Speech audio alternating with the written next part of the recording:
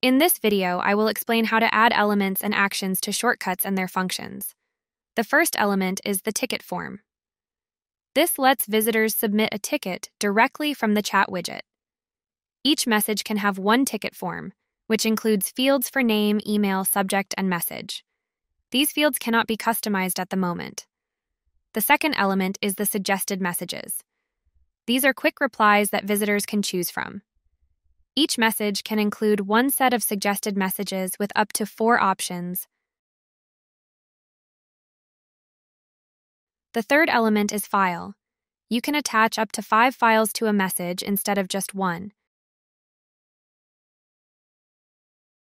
Sending a shortcut can trigger an action.